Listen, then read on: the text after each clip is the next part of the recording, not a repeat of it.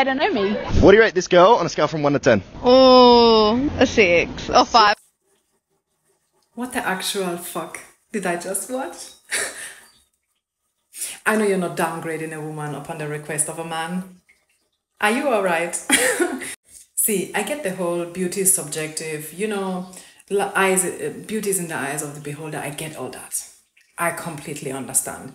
But there's a huge difference between taste, preference, you know, and being bitter. There's something totally different. Did you see her? Ew, 6, 5. Who? Ew, what? Ew, what do you mean by ew? Like, what the fuck? Listen, even if you show me, I don't know, fucking Fiona from Shrek, okay? If a man asks me, it's 14, okay? 15 and a half, 17.5, I don't care. There's nothing and no woman on the world, on the planet, on God's green earth that you show me as a man, and I will not tell you she's top tier. It will never happen.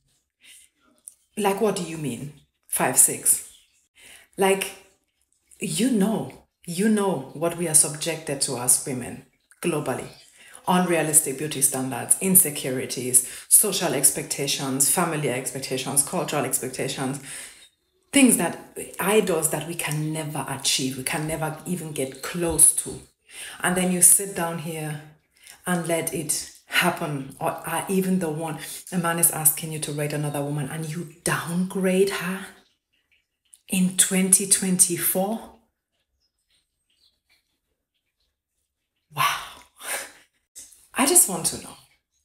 I would genuinely want to know if she felt better after that.